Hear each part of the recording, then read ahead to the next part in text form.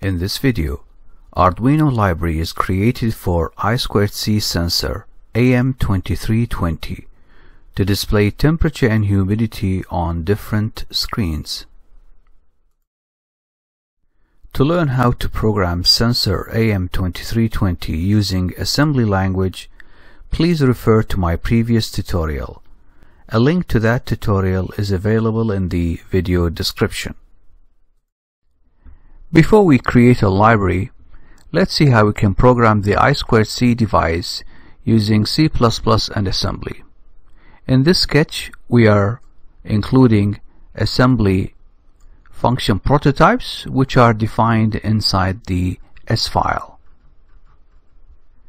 Inside the S file, we have assembly subroutines. We begin with I2C initialization, which is used to set the serial clock frequency to 100 kHz and also to enable the I2C circuitry.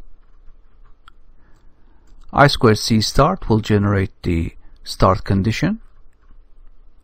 I2C write will enable the microcontroller to send a byte to the slave device. I2C stop will generate the stop condition. I2C read will enable the microcontroller to read a byte from the sensor. I2C read with no acknowledgement is similar to I2C read, but here the microcontroller, after reading the byte, will send a no acknowledgement pulse to the sensor.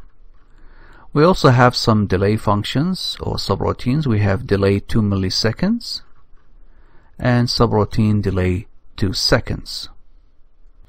Back inside the C++ sketch and within the setup function, this function will initialize the I2C of the microcontroller. Inside the loop function, this function will wake up the AM2320 sensor from sleep mode. Inside function wake up sensor, first we send the start condition and then we send the write address of AM2320 and then we send the stop condition.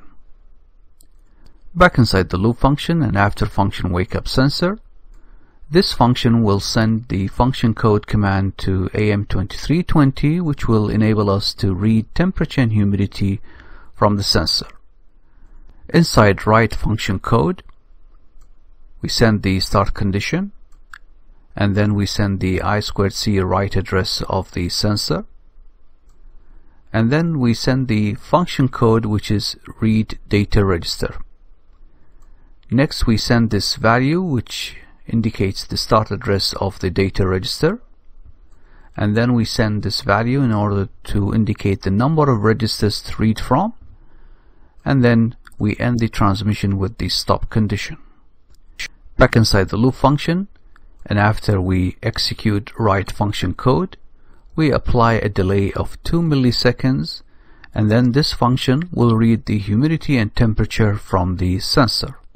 Inside function read sensor data, we begin the transmission with the start condition. Then we send the read address of the AM2320. First we read the function code, and then we read the number of registers. Next we read the high byte humidity and save it into a variable. Then we read the low byte humidity and save it.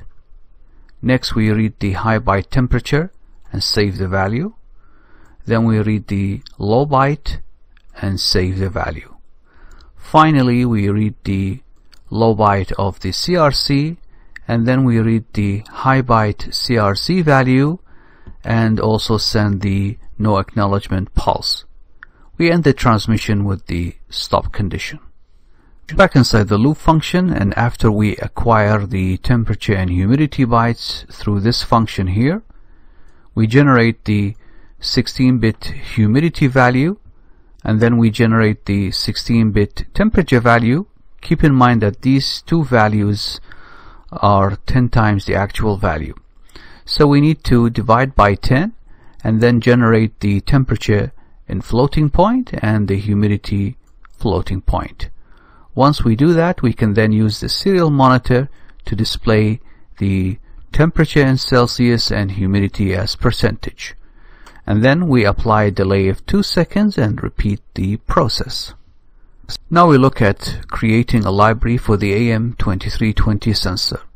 This diagram shows the folder structure of the library. This is the folder of our library, AM2320 Sensor, which contains the examples folder and the source file, header file, and the S file. The header file is used to declare a class which will contain both public and private members, while the source file will be used to define these members, and the S file will contain assembly code that will be called from within the source file.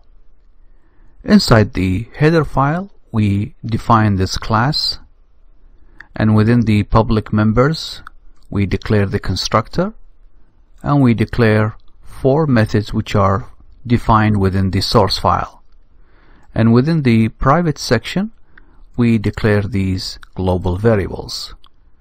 Inside the source file, and after we include the created header file, we declare these function prototypes which link to subroutines written in assembly and found inside the S file.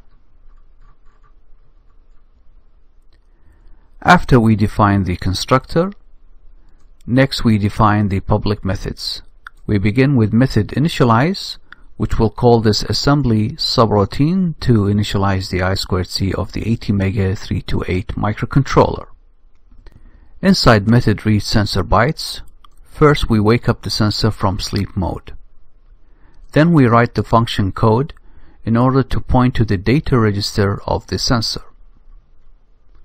Next we read and store the humidity and temperature bytes.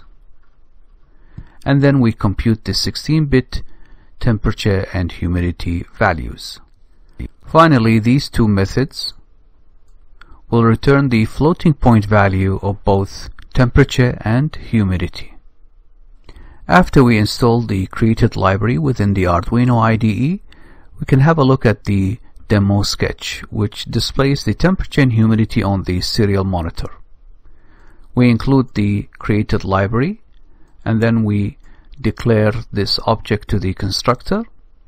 Within the setup function, we initialize the I2C of the microcontroller, and within the loop function, this function will read the bytes from the sensor, and then we can get the temperature in floating point and then the humidity in floating point and display it on the serial monitor. Apply a delay of 2 seconds and repeat the process.